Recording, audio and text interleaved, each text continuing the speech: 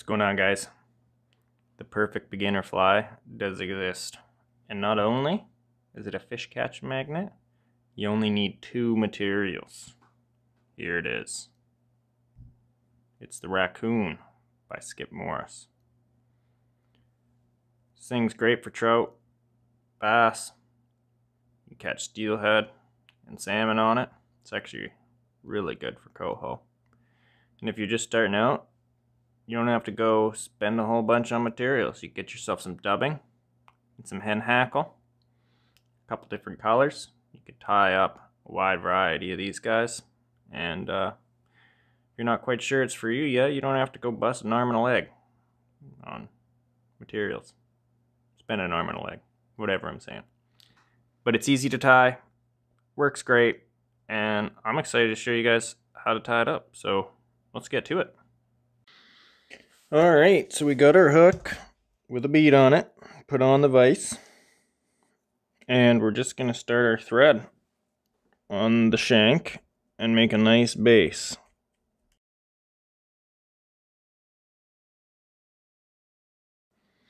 Then next we're going to grab our hen hackle.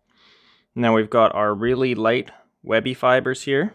We've got our stiff hackle fibers up here, and then right in the middle we got a little section there. That's a little bit of the in between. What we're going to do is we're going to take off the really light webby stuff at the end. We're going to separate right here, and on each side, one at a time, we're going to peel those back. This is going to be our tail off the same hackle that we're going to use for the neck. So we'll just grab those little fibers in, tie them in.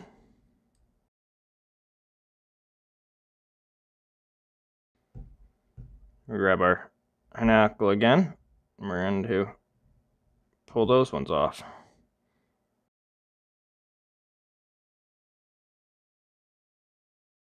Next we're going to grab some dubbing.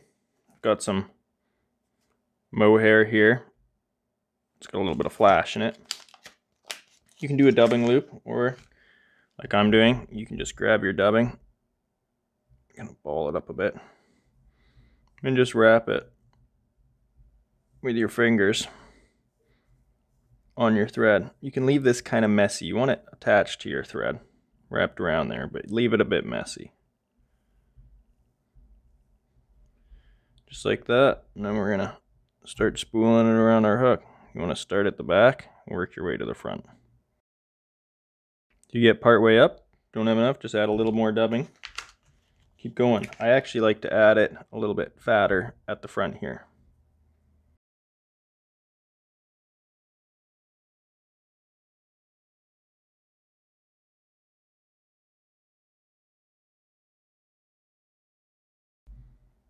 There we go. Kind of tapers up a little bit. Now that same hen hackle, I like to grab it, take off just these little extra longer ones. Then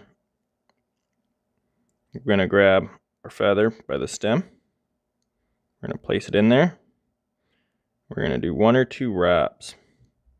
And we're just going to adjust it to make sure it's sitting right. There we go. Could be a little off center, but you want it close for sure. To help it stop slipping, you're going to go back and forth both way in a crisscross or figure eight a couple times. So really help it not slip out of there.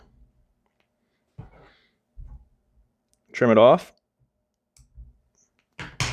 You can use your fingertips or hackle pliers. I like the hackle pliers. Grab the hackle at the tip. Fan it out a bit. And do 3 or 4 wraps around.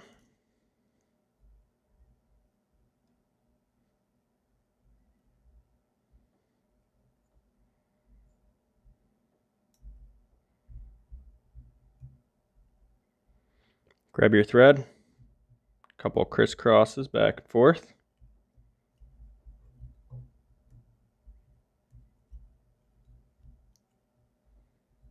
Grab your scissors and trim that feather off at the base. I like to pull it away from the other hackle so that you don't catch it.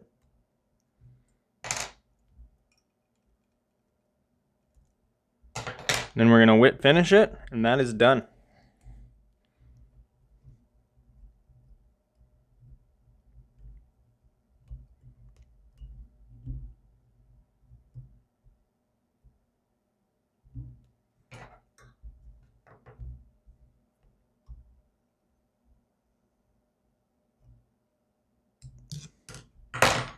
That's it, the Skip Morris Raccoon.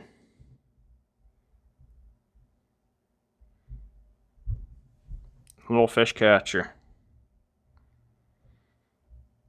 Right on, guys.